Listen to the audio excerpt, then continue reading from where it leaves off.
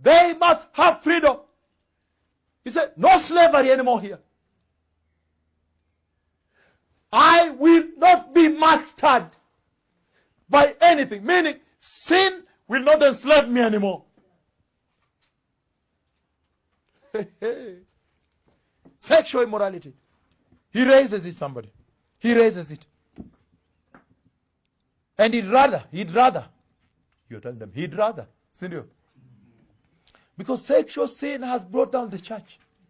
He had rather raise it. I am very happy with this scripture. You're telling them. You see that? Okay.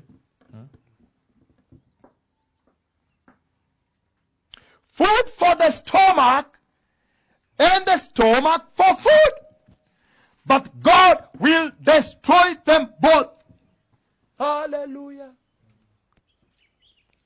Somebody listen.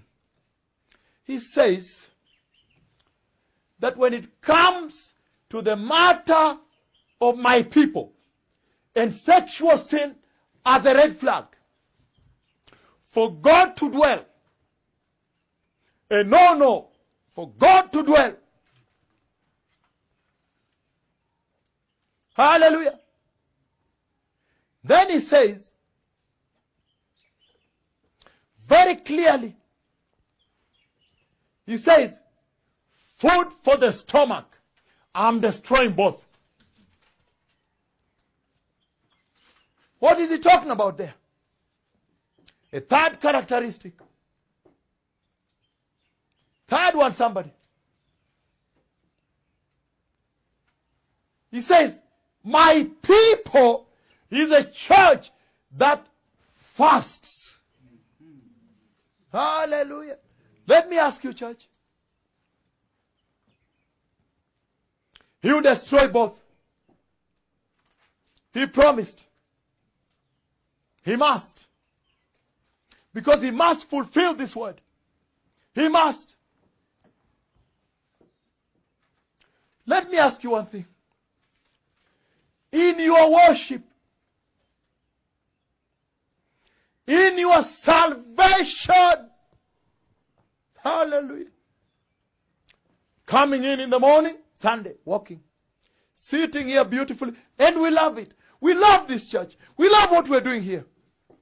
No doubt about that. No question about that. We come very early. But he's asking, in your worship, have you really fasted? Because it was the third or fourth? Third. Okay, whichever number. He said fasting. It's fourth, yes. And then he comes and says, he comes back and he says, now listen to me. I want to say this on a low tone. You know, he brings them and then he takes them. I want to say this. He's saying sexual sin. Then he's saying eating food, destruction. What is the message? In other words, he's saying that be careful with the flesh. Be careful. I thank the ones who are writing, because I will never teach. It's a privilege even for me. I will never ever teach. You will always fall back to it. But if you're fooling around just looking, you regret. Because talking here is the mighty prophet of the Lord. Yes. You know that. Yes. Even the sacrifice of time to do this. I know what heaven beholds right now. Yeah? It's an investment. And he says, for God to dwell among you, watch out on food. Food feeds the sinful desires of the flesh. Sexual sin.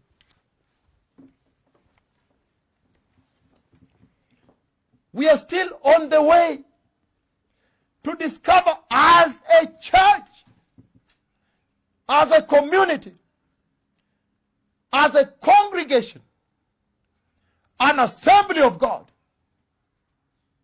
Are we really his people? And then What does it take for him to dwell? So we saw sexual sin, stop sign. Food and excessive living, stop. The flesh.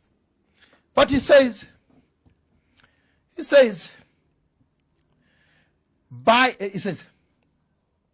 but God will destroy both. The body is not meant for sexual immorality, but for the Lord.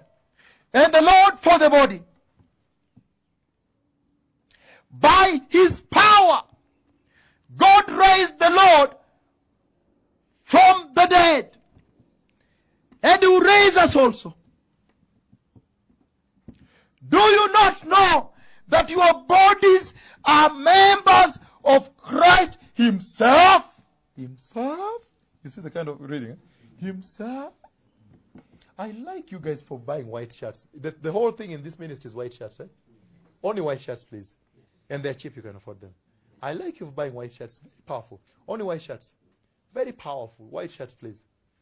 Yes, ever since I told Wakina Bishop, it's very powerful. Yes. Only white shirts. They're very cheap. They're about 1,000 or 99 whatever. 900 whatever. And when you buy 4, they can take you, you know. White shirts are powerful. Yes. Someone watching that DVD will be shocked. White shirts again. No, you know when the cow is fighting with another cow in the busy war, then it starts to eat some grass here. They call it displacement activity. Replacement activity in psychological terms. They call it compensatory behavior. There's too much distress. Side a little bit. You see that?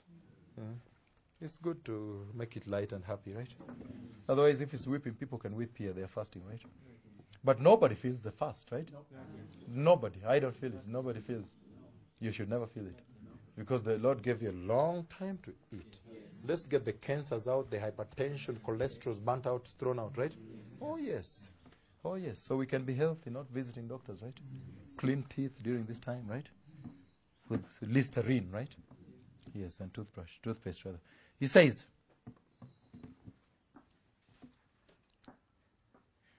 do you not know that your bodies are members of Christ himself? Shall I then take the members of Christ and unite with a prostitute? Somebody did not hear me. Unite. And unite with a prostitute.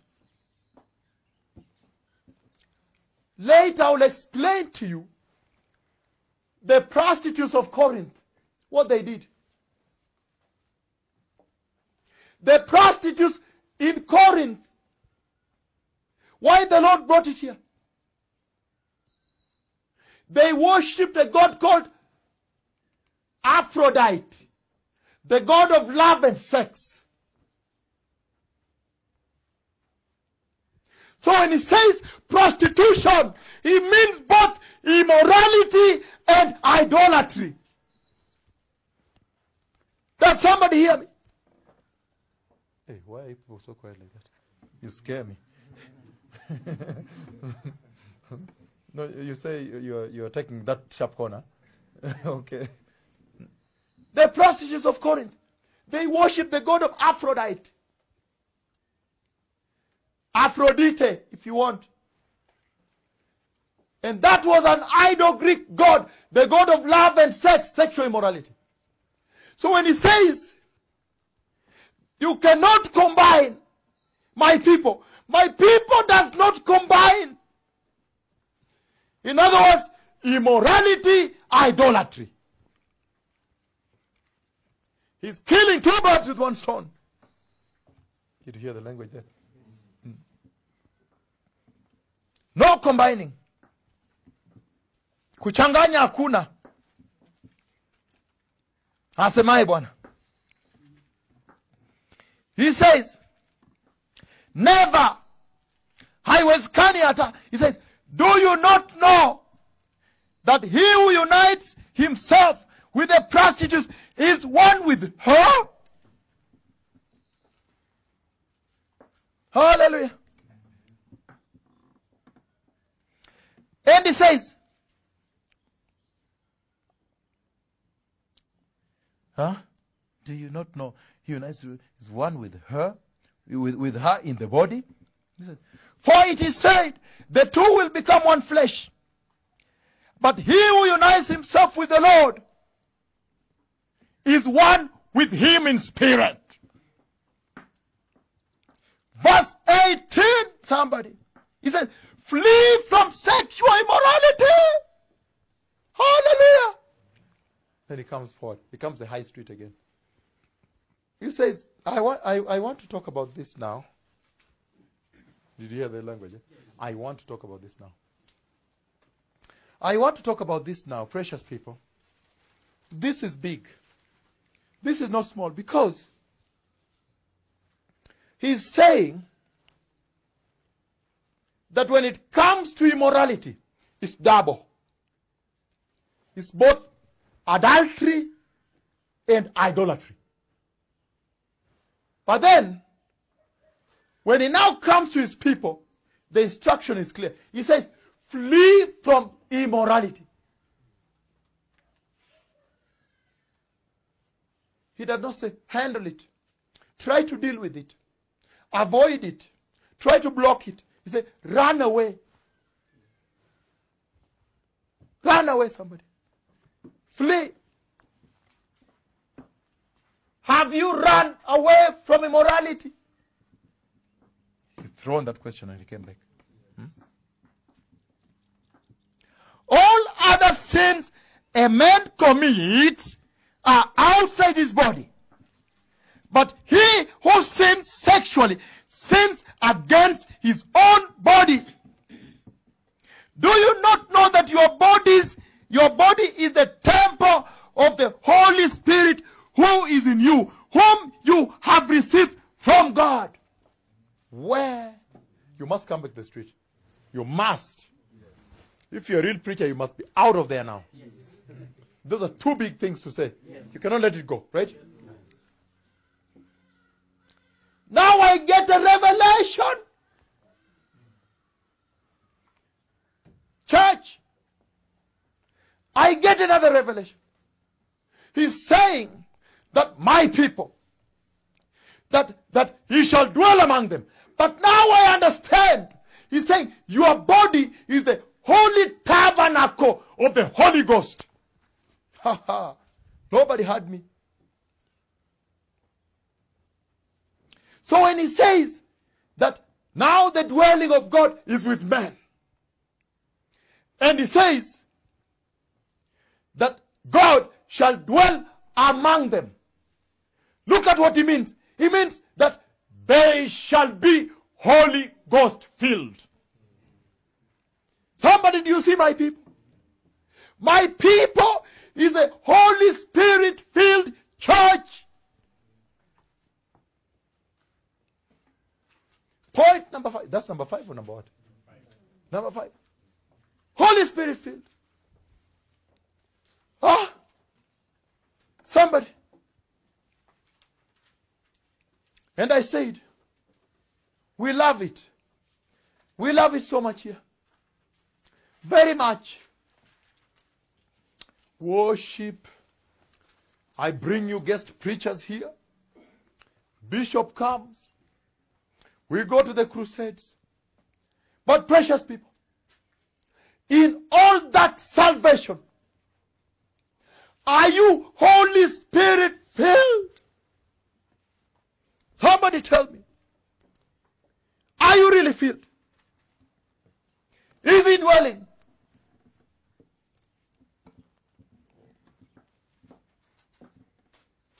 Now I understand. And he says, you are not your own. You are bought at a price. Therefore, I cannot hold this now.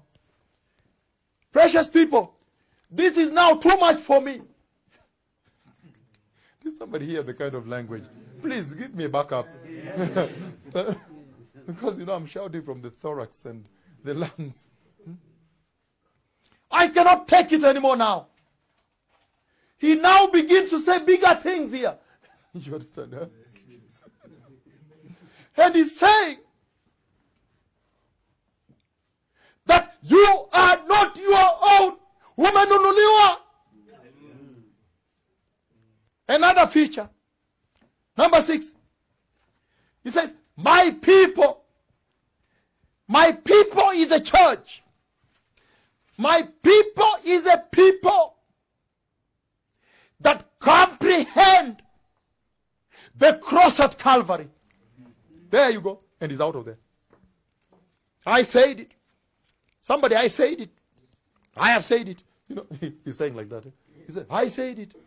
However big it is, I've said it. You know. Yes. He says, the cross they know. And so they know the price of purchase, the price tag. When you go to the shop, they say price tag. Tag, meaning tagged with price. He said, my people, they know the cross. Let me explain this. He said, they know price tag. How much? Price tag. They say, Sijile wamekula breakfast gani?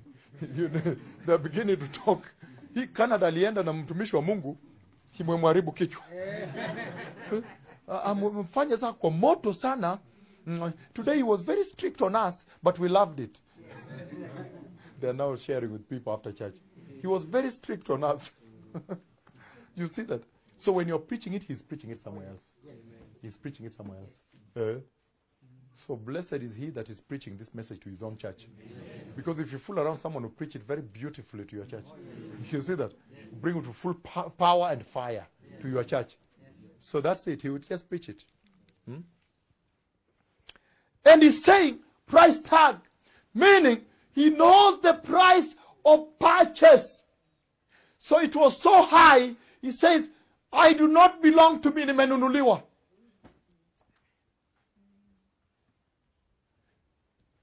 Number 7, going by that, he means that my people is a church that is totally covenanted, bonded. She's a bond church, bonded servant. She has no choice. She don't belong to herself. Nothing. Somebody listen to me. Nothing. I say nothing. Did you hear that? He's saying nothing. She owns nothing. She has been totally purchased. Did you hear the nothing 3 times there? Yes. You understand?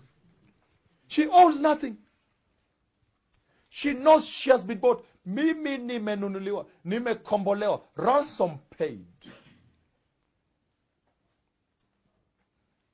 If I look at my people now, I see them differently. Because now when I look at them, I see one thing. I see them saying, my old man has been crucified with Christ. Sorry about that. The church was crucified. I hear now my people saying, my old person has been crucified. And behold the new creation. Because they know the cross. They know the price. And he says that owing to the price of purchase, owing to the cost of redemption, she must now honor God with her body. That's number 8. My people. Somebody listen to me. My people. My people is a church that honors God with her body. Listen to me, church. Listen to me. Every Sunday morning entering here, walking children, bringing. And it's a good thing. Worshipping here. Worshipping. And very well. And we love it. Kneeling down, praying. Weeping before the Lord. But my question to you is this.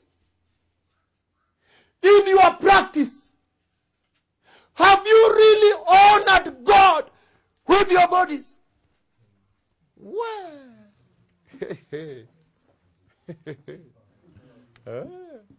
no, this is so-called wake-up message. But let me tell you, I'm going to pray tonight on my knees that he gives you strength and power. Because you cannot do this with human strength. Because you're operating at full throttle from beginning to end. You don't want like this. Nani shika pastor? Nini menipiga hapa, nisikia stuka tu amenipiga. No, you don't say that. This is a casual meeting. I want to have fellowship with you people. Amen. Life is too tough out there to get this gospel, you know. So this is the moment of lightness, you know, when we are fasting, so that you may not cry. You see that? You understand? That you may not cry. So the thing is, I have to pray that you get power. Yes. Power you need. Yes, you need power. And I hope that all your pastors come here. Make sure, liars with him, eh? Because here you are eating, and then you tell them, guys, pastors' conference, I need to talk. You understand that? And then you give it to them, which is a good thing to do. He can literally give to them. That's how the message goes. And you know, he has fire. You do it with fire. You do it with full fire, full throttle, like everybody else. But I'm saying, let some come if they want to come. Yes, if you allow them, please. Are they allowed to? Oh, thank you. So you see that you need energy for this. You need strength and preparation for this. This message calls for sanctification.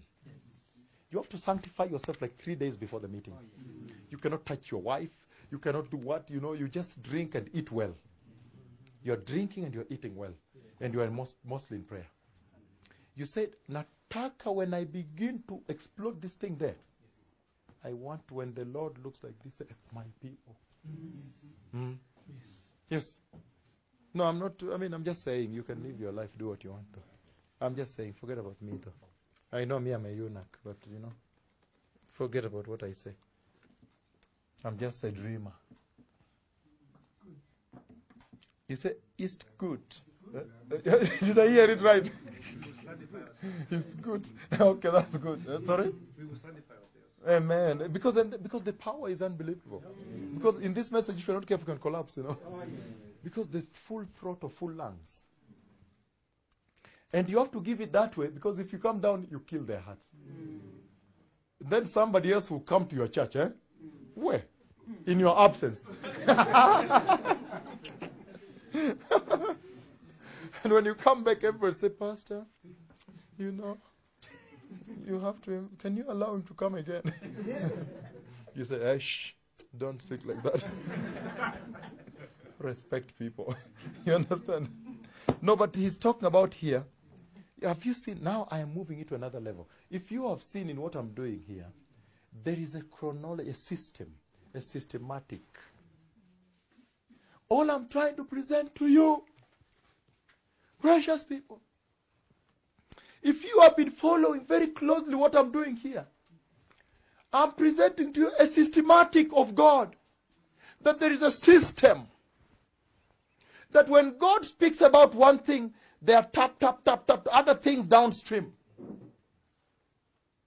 That's what he's talking about here. But I'm talking to you about this though. Because there is a systematic, because from one thing leads to the other. Because we were headed to the book. We said, Allah, watch it, simama hapo kidogo, let us find out what exactly is this. And we came all this way. Because he says, must dwell among them. He says, behold, now the dwelling of God is with men. The tabernacle. So this is what we're exploring, because we want to know, what does it take for God to dwell among us? He said, keep away from what? Sexual immorality. Red flag.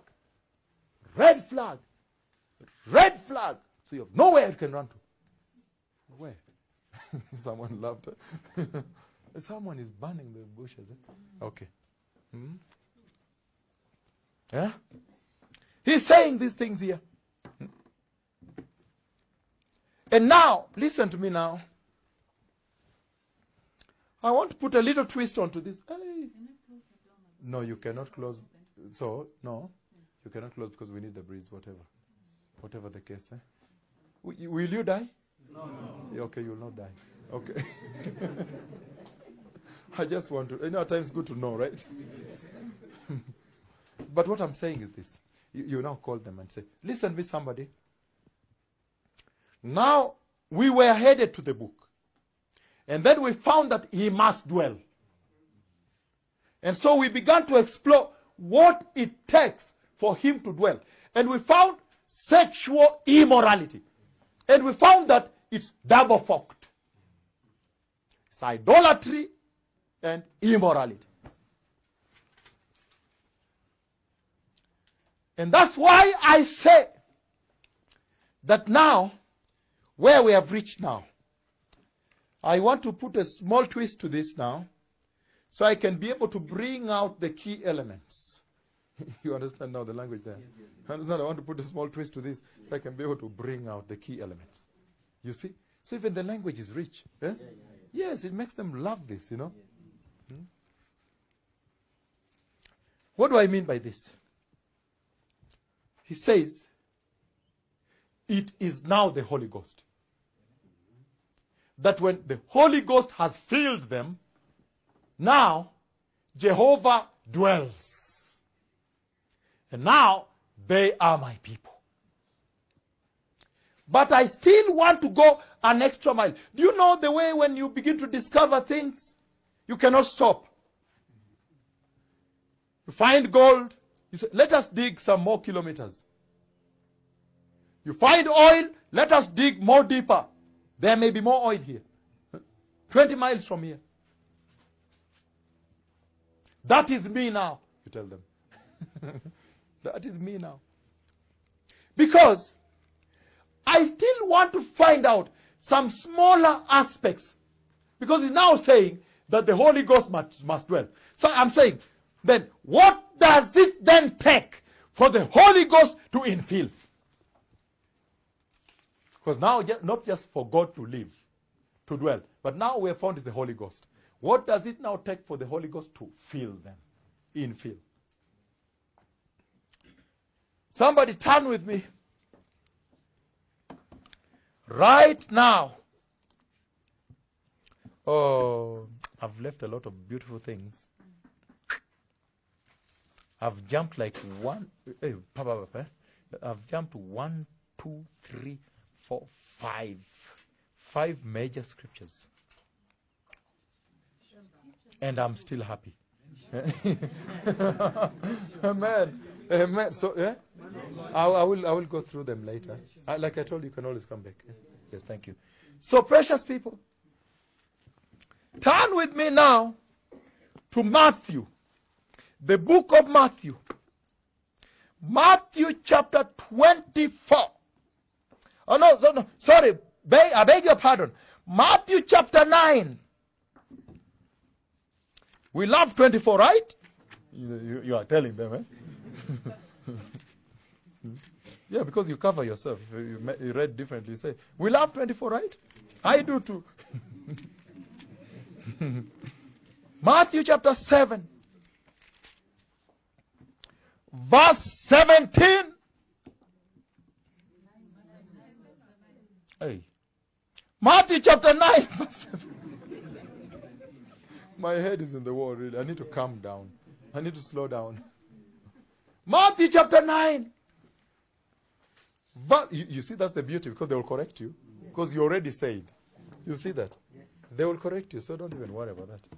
Because you'll always end up in the right place, right? Matthew chapter 9. Bishop, you want to go wash your mouth a bit? Yes. To refresh you and your face? Yes. No, don't worry. We have not fasted for a long time. So let us just cut out the cholesterol, the tumors, the everything, right? Dissolves it. You know, fasting purifies. Cholesterol, nini, wakinawambogo, down, eh? Hypertension, kwisha. Huh? Yes, it's healthy. And replenish the cerebrospinal fluid, right? So you begin afresh. It's like a renewal, right? Yes, so important. The Lord knew what he did, right? Yes. So we cannot feel terrible about it, right? Matthew chapter 9, verse 17. He's coming. Okay. Hey, how did I jump the big scriptures? That's amazing. Okay. I'm going to read now. Matthew chapter 9, verse 17.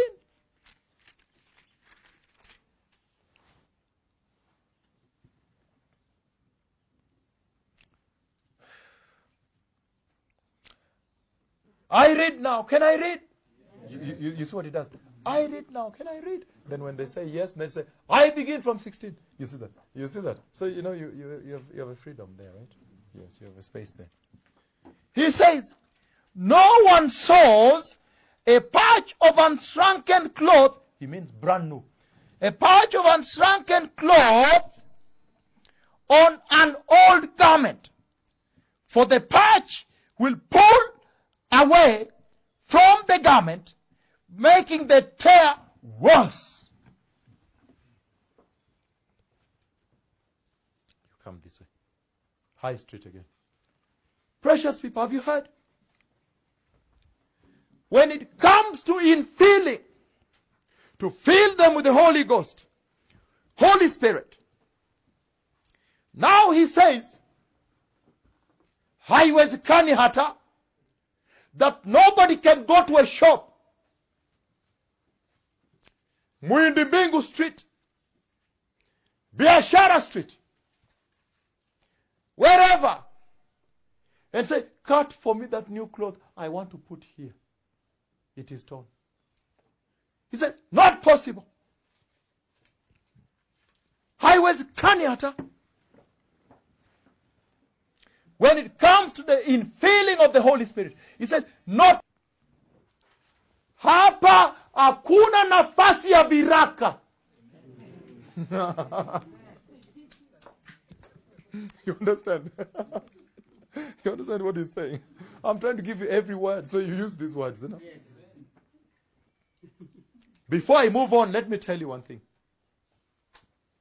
I see you in Kenya. I see you in Kenya. You say, I see you in Kenya. You understand? Your roads.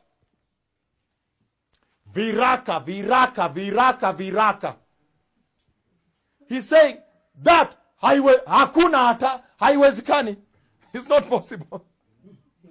Mvua ikija, mashimu, mashimu, mashimu.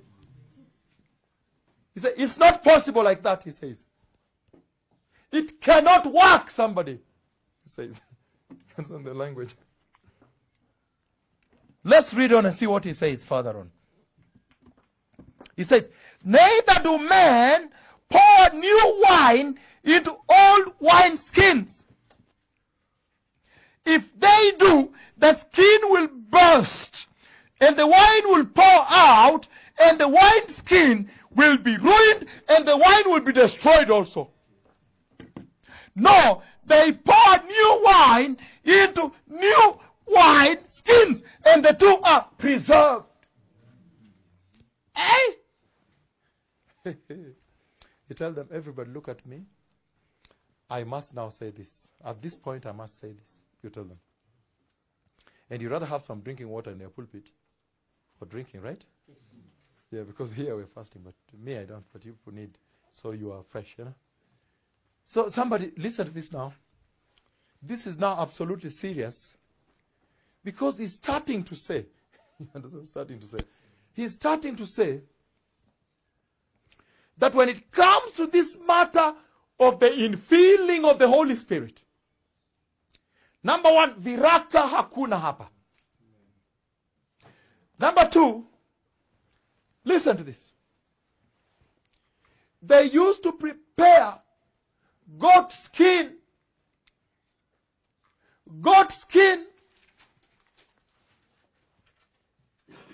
as the vessels for new wine.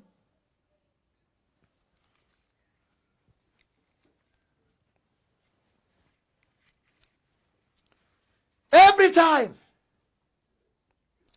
there was new harvest, The new harvest. Somebody, you didn't hear me. New harvest. New harvest of what? No. Hey, the what do you use to make wine? Grapes. Thank you very much. New harvest of grapes. They prepared new goat skins.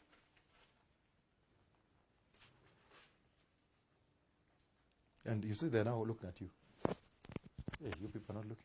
They're now looking at you. And you say, you do this, look. The new goat skin, the new wine from the new grapes had so much power.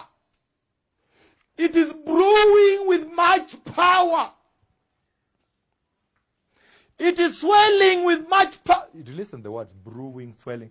It is swelling with much power. It is fermenting with power. It is rising up with great power. Because it is new wine. New wine. It is not old. It is new wine. And when they poured in the new wine skin, now you are going to demonstrate to them. The new wine skin, I want to see Dr. Catherine demonstrate that. Yes. In her church. Oh, yes. That's the day she will be dead meat, right? She said, no, me, I can't. You do this. You need charisma. Yes, because the Lord has given you authority. Yes. The new wine skin, somebody look, it will begin to stretch. You're now doing to them this. It's elastic. When the wine swells, it can accommodate. Somebody look, swelling, extending, as required by the new wine. And the wine is preserved, and the skin is preserved. However, the old wine skin has already stretched. Look, elasticity came already, maximum, no more. And when the wine wants to swell, it burst. Wewe unaangalia nadhani unaandika. Kwa maana ungekuwa nje, kwa maana banaka hapa. Only one person can be here. Nadhani unaandika sana, okay? Usinitusi. Okay, asante sana. Sijawahi kuwaleta hapa, si ndio? Yes. Musitusi, si ndio?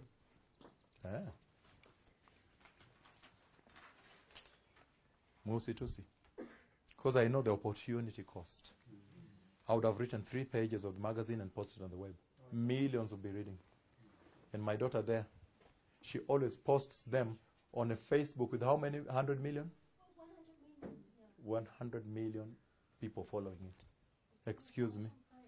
Yeah, and then plus 50 million on the other Facebook. So total of the two is 150 million, right? It's about that range, yeah.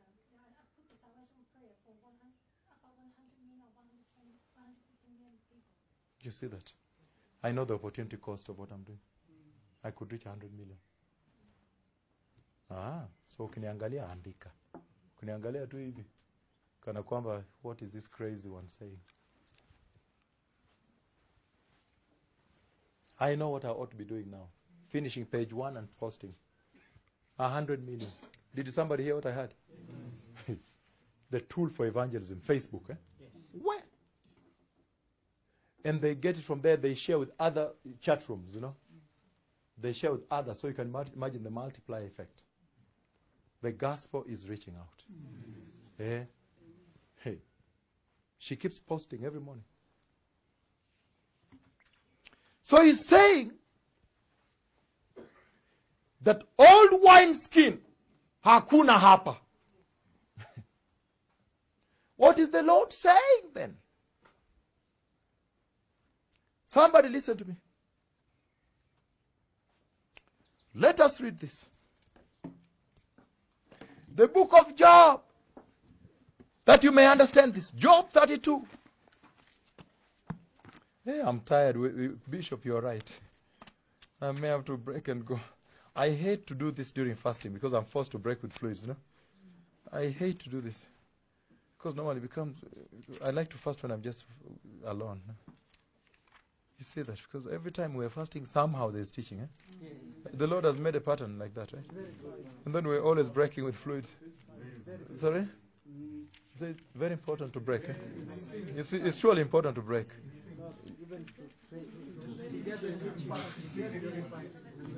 I'm playing with your hearts, right? Yeah, but what I'm saying that normally when we fast, we don't do this. Because this is a heavy expenditure. Yeah, and that we have a lot of things there. You need to be sane, talking to some people here also. And strong. Yes. So now everything's all right? So what he's saying, that the book of Job, chapter 32, what is he saying about the new wine? And then I'll come to the bottom of the issue. You understand? Yeah, because you always have to assure them that you will summarize for them. You understand? Job 32 verse 17. Job 32 verse, I have not even read Amplified. That's not right. Job 32 verse 17, he says, can I read? Yes. Verse. Oh, ati mushiriki. Ati mushiriki say, yes, Pastor, do it, please. So that is it. So Job chapter 32. Job chapter 32 verse 17, but I'll begin from verse 16. I begin from verse 16. You have that freedom. You see that? Nobody will take you to court for saying 17 and you started 16. He says, must I wait now that they are silent? Now that they stand there with no reply. He said, must I wait? Ntangoja paka lini? He's saying, wait. Verse 17. I too will have my say. I too will tell what I know. Huh? Wait. Yeah, you're coming up to the wine, eh? For I am full of words, and the spirit within me compels me. Inside, I am like bottled up wine. Do you begin to understand? Like new wine skins ready to burst. I must speak and find relief. I'm full of pressure, he says. I must open my lips and reply. I will show partiality to no man, to no one. Nor will I flatter any man. Then you come. Sorry about that. Then you come. Precious people. This is very serious now. He's saying that the new wine, in the new wine skin, bottled up, look, pressure. Look, pressure. You understand? He gives you pressure. He says, no wonder he says, hakuna viraka hapa. Ukiweka viraka, itapasuka. No patching here. Because he says, bottled up with pressure. And now the pressure, I must say. I must have my say now. He says, my people is the church. Bottled up. New wine skins. With new wines. New grapes. And full of pressure. They want to say. They want to say what they know. Did somebody hear that? Yes. Nobody heard me. You meet him in the class with fellow students. He say, are you aware? It's repentance. And this is the hour of the latter anointing. And right now the church is preparing. Are you ready for the rapture? You know, you people, we need to prepare for rapture. You know, when we get born again, it gives us good quality in university here. And at times now, if you look at the life of the other people and the life of the Christians, you just make a choice for yourself. That this is good life. What? They are full of pressure. They always want to say. Yes. Did you understand them? Yes. Hawezi kunyamaza. Yes. That is my people. Bottled up, full of pressure. Say, must I wait for how long? I want to say, you understand? What I know, you understand? You people, leave me alone. Let me go away. No, just leave me in peace. Huh? Did you understand this now? The word is deep, huh? Huh? Very deep. Absolutely very powerful. He says, I must have my say. In other words, please allow me to say this. I must say this. Huh? He said, he's full of fire. My people is a church that is full of fire. They're bottled up with pressure, full of new wine. They're new wine skins. They have not busted. So they must say to get some relief. Where? So, some relief. Huh? Did somebody hear me? Yes. They must say. You turn around in the staff quarters, he's evangelizing. You come in the evening in the corridors of university, you hear his voice there. You know, that must be Bishop Dr. Njoro. Yeah. So you people, because when Paul was persecuting Christians the way you are doing right now, you understand? He's admonishing somebody. That's him. You know, he's full of pressure. He must say to get relief. Go and flash a bit, Fred. He must relieve. Flash up the tongue, my son. You see that? He must say. Because the breeze is coming from there, right? Pressure. You look, Bishop. Pressure. Down, he's looking down. Pressure. She's full of pressure. She wants to say it. Mupenda musipende, she must say it. That is how to preach it. Hey, this message, you people. This message. I'm just tired. Mundo teacher, I told you, come let us serve this God. Heaven is open here. I'm glad you are here now. From abroad, I prayed for him. Outside another country. He's saying, she must say it and say it now. Do you understand the condition of this church? And when the Lord looks at her, when he looks at her, he said, look, she's saying. He says, she's saying. Midday, she's saying. In the morning, she's saying. Midnight, saying. He said, my people. He hears us. My people. Tell me somebody. Ever since you came to this fire. Understand this fire. Ever since you came to this fire. And it is burning. I don't know whether you feel it. Me, I feel it. It is burning. It is burning and burning. Ever since you came to this fire. Have you really said it? Are you really full of pressure? Bottled up. Bottled up with pressure. Atapasuka sa yoyote. Bottled up. Which means you are looking for relief. I must find somebody and tell about Jesus. I don't know what I need to do today. I feel like today I must do something big. Huh?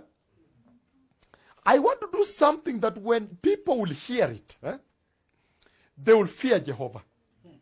I must find somebody where there is a minister of government and just lead him to the Lord. Something big. You understand? I feel like leading somebody significant to God. I'm full of pressure. You understand? You are telling them that. They say, what? Sorry? You are full of pressure. You cannot stop at any. No, because, I tell you, me, I remember. You people, you are in good places. I remember some of the environments we worked in. These were very high security zones, Very, very top security. Everyone passworded. You enter there from Washington. They've seen who has entered. Your password, they know your password. You're the one who has entered. The cameras have shown them. You see, these are forensic aircraft accident investigations, this kind of stuff, right?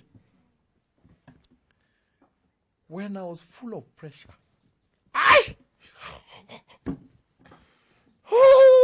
it was crazy. It was bad. It was very bad. You know, there you cannot say. You understand? Yeah, because people are living a different sort of life, you know. They come in the morning, they open the password, enter, close the door. These are pathology stuff and so forth. Yeah. Biological material for evidentiary purpose in court. So, everybody's tight-faced. What another kind of world, eh? But the fire had bottled me up, eh? Actually, they nicknamed me. Everybody seeing me, they ran away. They say, "How are you?" Well, I say, "Okay, I need to go. I need to get going. Okay, I was doing something here." They knew me. He will hold you in the hallway. You say, in the book of Jeremiah, you know one thing I love? When I go to church and the pastor begins to preach, there I find my joy. You know, he was talking everything and nonsense, everything under the sun. When the Lord bottles you up, I want to tell the church this. When the Lord bottles you up, you cannot be tied. Even if they take you to jail, revival in jail.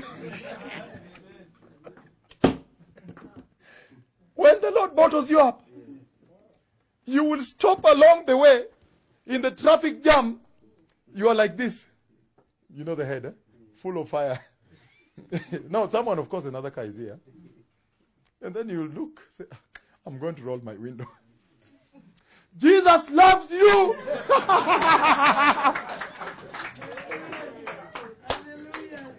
You cannot be stopped.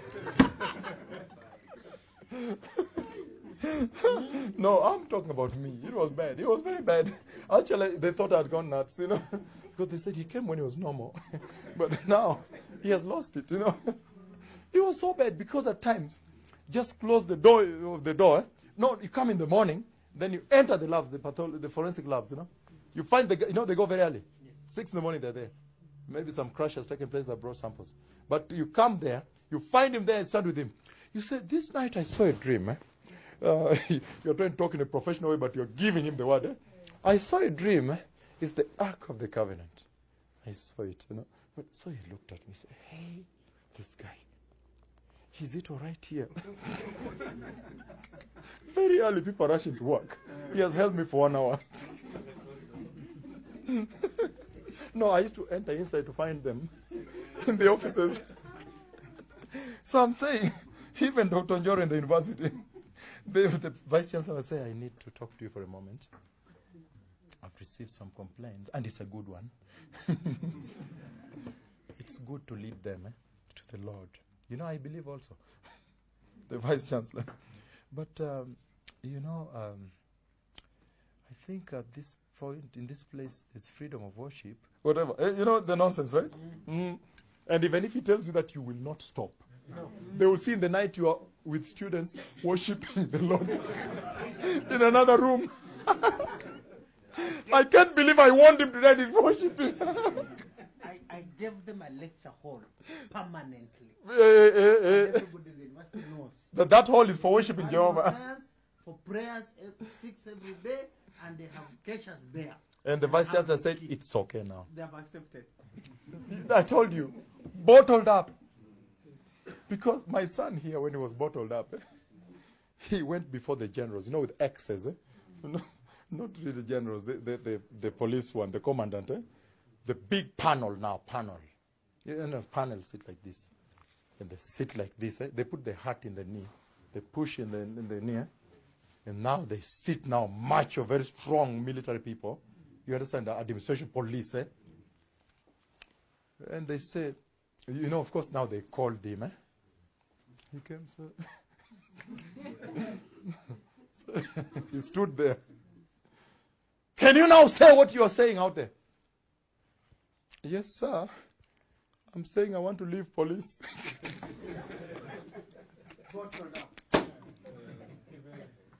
Then they said, "Huyu mtu amerushwa na kichwa. Ameruka na kichwa." They said, "Why do you want to leave?" He said, "The Lord is calling me." They looked at each other. I think this guy, something has gone wrong, you know. And then they asked, one of the big ones asked, how do you know when the Lord is calling you? But the answer he gave, he said, those who walk with him know when he calls them.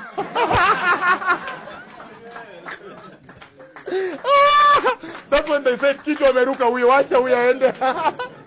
That those who walk in that way, they know when he calls them. Ala, huyu jamaa anasikiza sauti za vitu.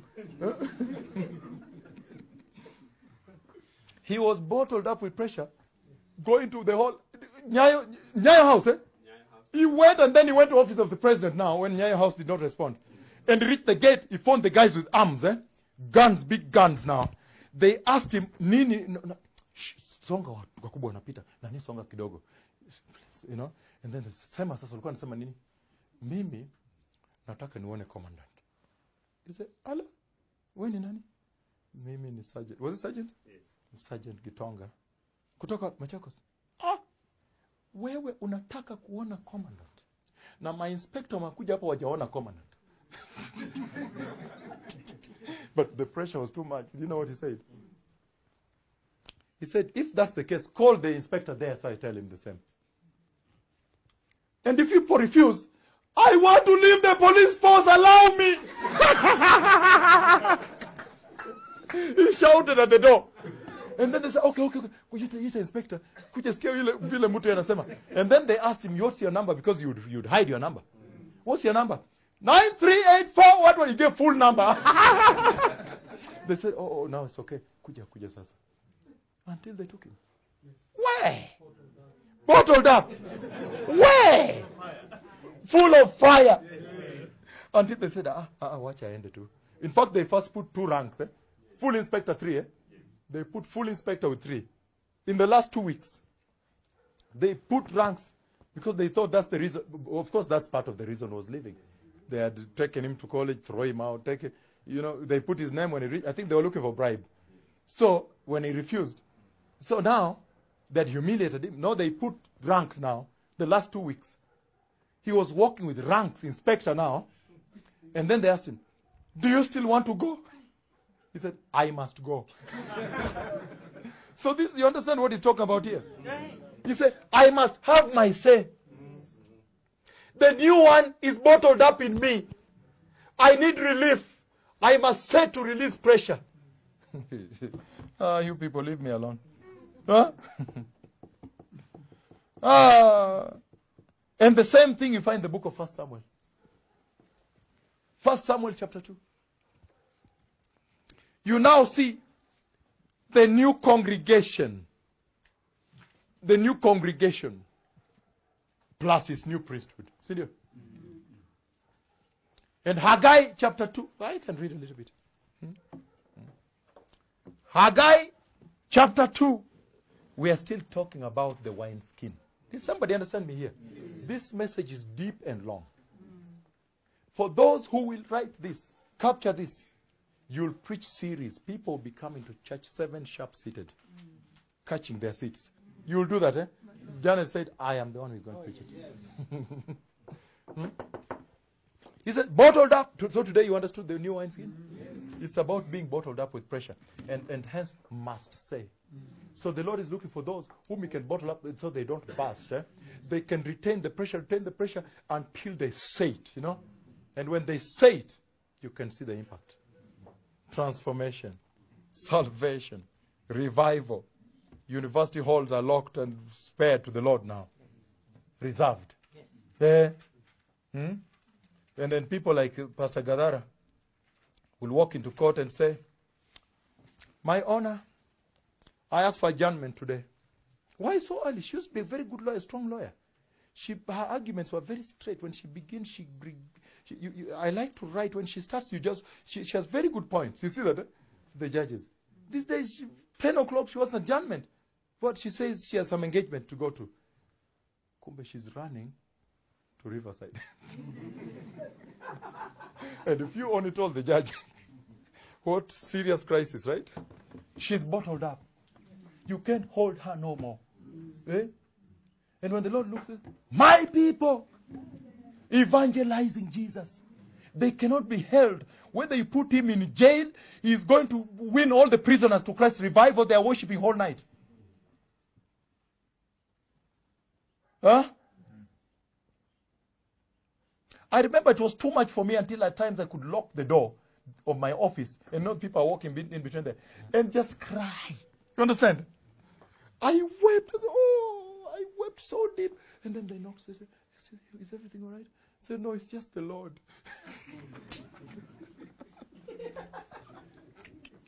When you're bottled up, nobody can understand you. Nobody will. Don't even try to convince, because they will not. That's what he's saying here. Haggai chapter 2, somebody. Now he's saying bottled up, and I'm asking you, church, ever since you came to this fire, are you really bottled up with fire? I mean fire. You understand it? And you want to say it. You want to reveal it. You want to preach it. Evangelize. Stand on the mountain. Tall buildings. And say it. And say, Jesus is Lord. Jesus is Lord. On the top of the hills. Evangelize. Where? Bottled up. Mudhoni, I cannot tell you Mudhoni's case. Hers is lunatic proper. When she became bottled up, in fact, the clients, some of them met me in the streets. Senior people in this nation. They said, "Hey, what you did to her." When you enter, the first thing she will preach to you. 2 hours. And tell about the coming of the Messiah, all the scriptures, you go through everything, the rapture, how to prepare. And that time you are in a hurry. Modoni, every corner of the street, it was unbelievable. But fire is good. Do you now understand this thing? Yes. Do you understand it now? Yes, this is what I'm talking about here. Yes. The fire, JJ, when the fire caught him, it's so he says, Haggai chapter 2, verse 1. I mean verse 1. 1 to 9. He says, again I read, on the 21st day of the 7th month, the word of the Lord came through the prophet Haggai. Speak to Zerubbabel, son of Shealtiel, governor of Judah, to Joshua, son of Jehozadak, the high priest, and to the remnant of the people. Hallelujah. Ask them, who of you is left who saw this house in its former fire, in its former glory?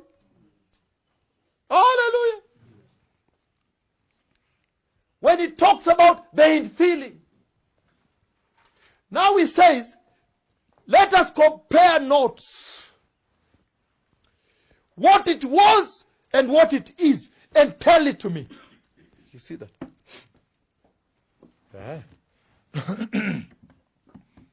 And he says, how does it look to you now? Does it not seem to you like nothing? But now be strong, O Zerubbabel, declares the Lord. Be strong. Verse 6.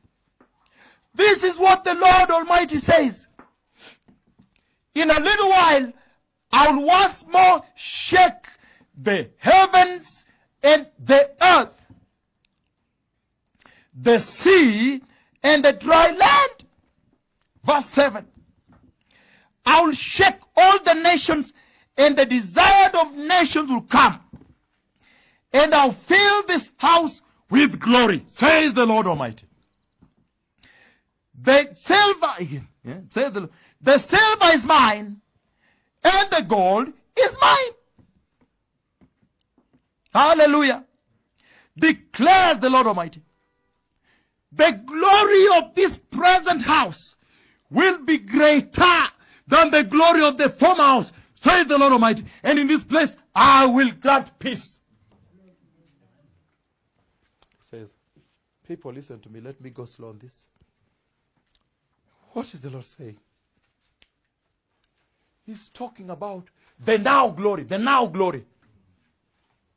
And if you understood well, the infilling of the Holy Spirit is saying the latter glory, the latter anointing. Daniel said, at that time, in those days, until then, meaning now. He's talking about the latter glory. He's saying, my people is a church that is in the latter anointing, the latter power, the latter fire, fuego. Church, ever since you came, ever since you entered this door, are you in the latter fire? And then he comes back and says, precious people, I need to move on. Because now we have seen the characteristic. Nobody in this church can never say, oh, Pastor, me I never heard, me I didn't see. Nobody. Because you have now heard. Number one, the book. The name must be written in the book. Number two, as we set out to discover the book, we found that the dwelling of God is among them, my people. Number three, we found that, look, red flag, sexual sin, no more. What does it take for the Lord to dwell? Sexual sin, red flag, no more. Number four, we found that purchased. Amenunuliwa. Which means they know price tag. Calvary cross. Number five, Holy Ghost filled. Number six, honoring God with their being. I'm reading in another different order. Don't try to follow me with your notes. I'm reading in different order. I'm just reciting. But as we set out to find what does it take for the Holy Spirit to fill you, now we find the new wine skin, the new wine. Bottled up, full of fire. Have you heard me, somebody? Je, kuanzia leo, kuna mtu atakosa kuingia mbinguni? You understand? Oh yes, you must bring them to the state of the affair, right? Yes.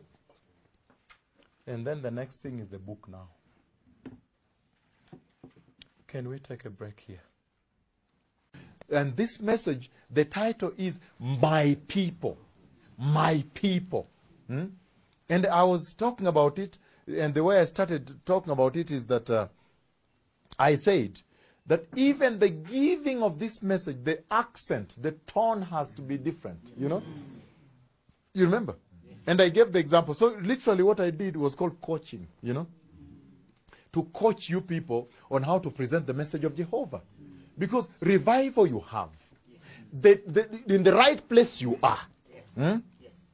You are in the right place, in the right ministry, where the right message is being articulated, is being propelled, you know, where the church is being prepared. Then after that, then, we have to sharpen you now. See you?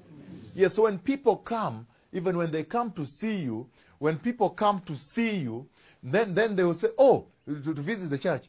They say, even the message is right. Yes. You understand? Yes. And it also came out of the fact that in this ministry, you people now went to Kivunja, who is the commission. That's the Kenyan commission. The National Commission for Integration and Cohesion. And you arrived there, what did you find? That the prophet of the Lord, they know. Oh, yes. You understand? His message, they know. What he preaches, they know. What he stands for, they know. And so the question then becomes, when people come into your churches, now on this side of the thing, you see, they know already the message of the servant of the Lord. That when you preach a message that spills over to the second week, third week, fourth week in the church, that church becomes established. People rush at 7 a.m. in the morning to catch a seat. They want to know what next. So they come and they call people you find is full. You understand? But if you are giving this today, next weekend you give that, ledger, then they say, I don't know what he's teaching. Last weekend he was talking about the mouth, the power of the tongue. This weekend now again, he's now talking. Anyway, he's helping us, but you know, you understand, eh? You see, but when you teach a message, always have a message that's a series. And what I said is that when the worship takes place, you know, let me repeat it for those who are here because I need to get really to this thing, you know. I said, when the worship has taken place, you know, and the keyboard, hallelujah, people clapping hands, people, you know, the worship is ending. You know that, eh? That hour when the worship is ending in the house of the Lord, you know. I said, that is the time you step in, you step forward, you know. You say, and then you stand. I remember I stood there and I was doing like this, eh? To get it's as if the worship is delaying you. You understand? And then you said, and then, she's like, hey, that's what I did. Eh? No, that's all right. It's good to do these things. Eh? Then I said, that is the time now you come in. You see that? And you begin to pray. You say, while still standing, let us pray. Precious people, let us pray. And in the prayer, that's why they were talking about the prayer, you know. My Father, precious Lord, these are your people. You know, I don't know, whatever, you know, I'm just saying, you know, I don't know why I'm saying like that. Lord, today we are gathered here to seek you and to look for your guidance, to find your help, Jehovah. That today in this house you may help us. You know, so they will begin to understand how you pray. You say, hey, there is a situation. You understand? Yes. Yes, because the Lord will lead you. Put words in your mouth how to pray, right? The Holy Spirit will help you. But they even listen to the tone. The tone, how you have started. Eh? At this place, Jehovah, we want you at this place to open our eyes today. That what you are going to say here may sink in our hearts and transform our lives. Lord, we are beginning a journey today that you may walk with us. You may bring us into the kingdom of God. And in this message today, help these people, Lord. These people love you. Help them. They've come from where? You know, they are praying. Huh? they understand. You know? They realize there's a crisis. You understand? It's important to present that to them. You can't just present, you know, Lord. What? Then it's mild, it's timid, it's dampened. You see that? And I said, from the manner of prayer alone, the words of the prayer, they can already understand what's going on. You see that? And then, I said, after the prayer, for those who are new, who have just come here today rather, after the prayer, you say, while still standing. And you know, this is the pulpit. You see that? And this is the high street. See you? For those who are not here. You see that? This is the pulpit. This is your high street, you know? And so, that prayer is being said where? In the high street.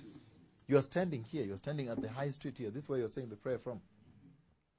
And as you say the prayer here, the pulpit is here. And then you tell them, as you are still standing. You see the high street, huh? And you are walking to this side, you know? You're walking to this side. You say, as you are still standing, precious people. Can you hear the accent? Yes. The tone. And I'm not trying to make a different person from you. But I'm only saying that to assert gravity to the message of the Lord. We have the beautiful testimony from Bishop Margaret. Beautiful testimony, beautiful from everybody that did this. You see that? Beautiful testimony, right? Yes, that everybody that did this, you know. It's precious people. You see, he's walking on the high street. Have you seen that? He was this side. He's now turning this side. You see that? Precious people. Today I have a message. I want to begin a series here. And this is the message. This message here. This message is going to transform your life forever. You see, and they're still standing. Huh? So they're already envisaging. What you're creating is a great expectation in their hearts. You see that? So they begin to wonder, say, hey, of all the messages Bishop has preached or Pastor has preached, he said that this is it. This one now. This message, and the message I want to bring to you today is entitled, My People. Precious people. I found out when I looked at the Bible, I found out. You understand the accent, the tone, the voice, And God will help you. Don't say, oh, how will, don't say, how will I do that? Don't say such things, Dr. Catherine. God will help you. The Lord is the one that, you are doing His work. Yes. Only the Lord can help you to do this work. And they say, precious people, I found out that when the Lord, you understand that? You understand the emphasis, When the Lord, when He looks at the earth, He looks at the earth, humanity. Did you understand the dramatization? Yes. The Lord from above looking. Yes. Did somebody get me there? Yes. When He looks at the earth. I know those who were here last week, I said, yes. But give the others a chance to walk with me also. I found out. That time people are still standing in the church. Yes. They're standing. They're like, hey, sorry? No, not at all. Not at all. They will not say so. Because you have told them while still standing. Yes. They know that you have not forgotten. Yes. He said, I found out that when the Lord, and you're looking this side, and then this way, the Lord Jehovah, that when He looks at the earth, you're doing this, He sees two types of people. Yes. He sees two types of people. When He looks at humanity, He sees those who are called my people and the others. Precious people. Now they have begun to understand, to catch a little bit, right? Yes. Precious people. And that's why today I said, in this place, in this house, I want to begin a journey with you to find out. You know now the voice, To find out that in all our worship, did you? Somebody didn't hear. The ones who have come today may not understand. Let me explain. Everything I say is very important. Yes. Because I said, even the way of saying it. You see that? I found out. And that's why I decided. Yes, that's part. And that's why I said, in this house, in our worship. Did you hear the space? Yes. The silence, the space. And we worship. We come very early. We come. 7 o'clock we come. We enter. Did you understand what? Those who have just come, make sure you write everything. Because the others have written. They wrote. They wrote last week, And we love to worship. And I'm saying there's nothing wrong with it. People are still standing. Very early in the morning we come, arranging. He's now pointing around the pulpit. Arranging flowers, putting chairs, arranging. Did you hear that? Write everything I say. And record it on phones also.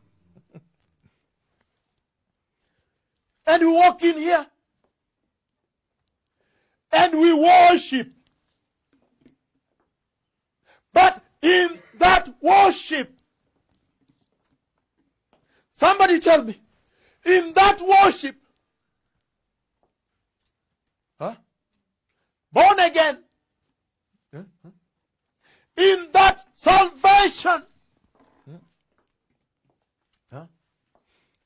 And serving the Lord. In that service. I want to know today. Are we really my people? Did you understand? Yes. And me, I heighten it. You see that? Yes. The Lord is helping me to heighten it. But you don't necessarily have to give it at that. The Lord will help you. Yes. You don't say, man of God, you're saying to give so much like that. My voice is small. Whatever. The Lord, at your level, it will come out. Yes.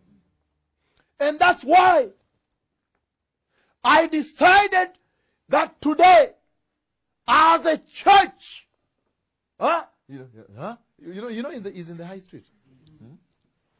I'd rather even move this away. He's in the high street here. As a church, as a congregation, I want to find out, when the Lord looks at us, does he see my people? You see that? Precious people. That is the message. That is the message I want to bring to you today. So please get seated before the presence of the Lord. You understand? And that time, they sit down. And as they sit down now, then now, you see, now they have sat. Now you can almost see all of them. No? You see that? And then, that is the time now you come in. Precious people, still in the high street. You see that? Here, the pulpit is this side. You see that? Precious people, I looked at the Bible. I looked at the Bible. You know the side, huh? And I found out that there is a group of people that the Lord calls my people. Andika sana. Wewe umekuja hapa leo tu. Andika sana. Don't depend on this. Waliandika sana. Hizi vitu nasema waliandika sana last week. Wakarecorda na DVD. Wewe andika sana. Ndio nimekuita hapa. Ndio nikasema asikuje peke yake, kuja naye. Yes, andika sana. Mimi ninamaliza tu kazi yangu. Now they have sat, Precious people.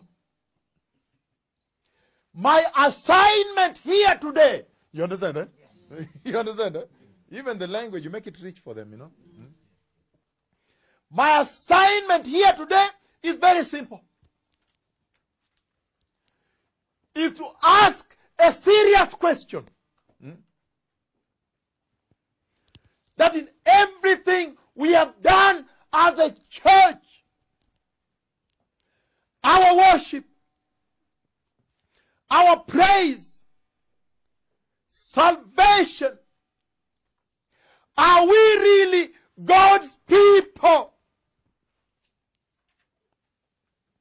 In other words, when the Lord looks at us, does he see my people? You see that now? And you're walking the high street. Those who have, the new ones who have come. You have not yet gone to the pulpit. You see? Precious people. My people. I found out that this special group of people that the Lord calls my people, that no matter what, whatever happens to the earth, you will hear him say, but my people. And you hear him say, but at that time, my people, everyone. You understand, precious people? No, don't make it too academic. Be with me, really, like we were last week, right? Don't be too tight. Just handle me this way, And so that time, it's a teaching, really. It's a coaching. And that time you're walking there, you're telling them that you found out that no matter what happens to the earth, hakuna mtu ameiona hapa. Yeah, nobody will yawn here, right? We even have sodas, right? Yeah, because that would be abuse, right? You see, now listen to this. You see? So the question is this. It's like when, right now a message comes. Okay, let's talk about what happened at Fox. Yes. When the whole brick fell like a bomb. Though the Lord had shown me in the night, I'd woken up, I was trying to prepare things in prayer and so forth. The Lord said, everybody is not hurt. But it was not in my mind. When it happened, it shocked me also. Yeah, it was not in my mind that was going to happen now. But when the brick fell, like a bomb, and ikapasua chuma. You see that? Yes. It fell until I thought the whole building has collapsed. Listen to this. Listen to what I said. And I said, when it fell, until I saw smoke, I thought it was a bomb actually, under the building at Fox. When I've never heard of such an explosion. Never, ever. Never. When it fell until the building shook, chuma ikapasuka, and some dust was is all I could see from my window, dust, And this is what I said. And nobody has died. Yes. You understand? Did you understand that part? That is the same thing I'm explaining here. That no matter what happens, I found out. He says, but at that time, my people. Hallelujah. So you're telling them, no, you don't give the story of this explosion, but I was just giving you to understand this, You understand? So you understand, because I live there. I said, this place belongs to Pastor Modoni. He said, and at that time, my people. You understand? You understand? So I knew nothing would happen. And we found that the girls were not sitting where they usually sit. In a crash, you would have to use a spade to remove the body from the floor. That time they just had gone. And someone came, was there. Someone came and said, Juguna, come and show me something this way. And then it happened. He was right on the center. It was a large hit. Ikapasua chuma. You can imagine. Yeah? Na pavement ikapasuka. So you can imagine the fall, the Almighty. But I found out that no matter what happens,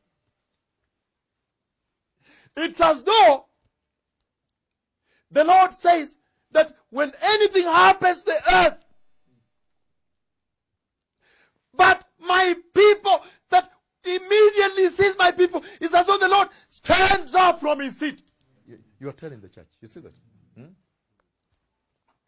And that's why today, and you're walking, You're walking the high street. And that's why today, over here, no, those who have come new, please focus on me. Even I want you to handle this issue like that. You're doing like this. You can. You're turning this to say. And that's why today, over here, you're telling them, over here, it's going to be solved right here. You understand? Yes. Over here. My assignment is this. Today, to make you appreciate that there is a people the Lord calls my people. And he loves them. He protects them. He blesses them. He's fond of them. You see the three words. Love them, protect them, fond of them. Then he turns this way. Huh? Look. Those don't rely on these ones who were here last week. You just focus on me, the new people. You see, he has turned this way. He turns this way. The new people focus on me. He turns this way. He said, loves them, protects them, is fond of them. Then he turns this way. Then does like this. He said, my people. You see that? He calls them my people. He relates to them differently. They touch his heart. So today, I want to interrogate our salvation. I want to investigate our salvation. Are we really my people?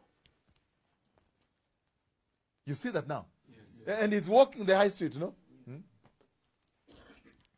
He says, right away. You know, now you have the pulpit there, right? And you're in the high street. Right away, precious people.